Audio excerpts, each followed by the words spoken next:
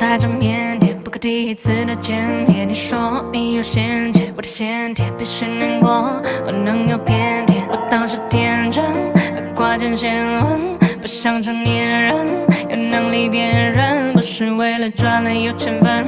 我为我的前程，希望我写的歌里面有更好的和弦声。谢谢你的，你还记得吗？说句心里话，你还怀念吗？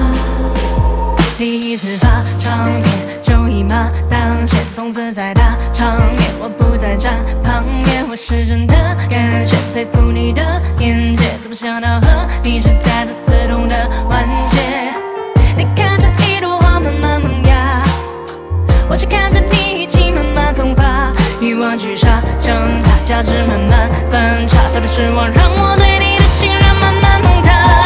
可惜我们终于来到一个句号，窗外不远飞的蜂鸟也在哀悼，城市再也不会听到我们争吵，你会不会少了一点烦恼？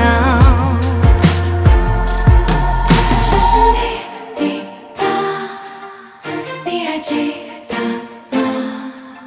说句心里话，你还怀念吗？你说我是个商品，没有你我就不可以，这些扭曲的真理差点毁掉我的自信。如今的我已觉醒，如今我不再哭泣，再不怕坚持自己做你没做对的决定。你知道吗？这一辈子除了我的爸爸，你藏住我最信任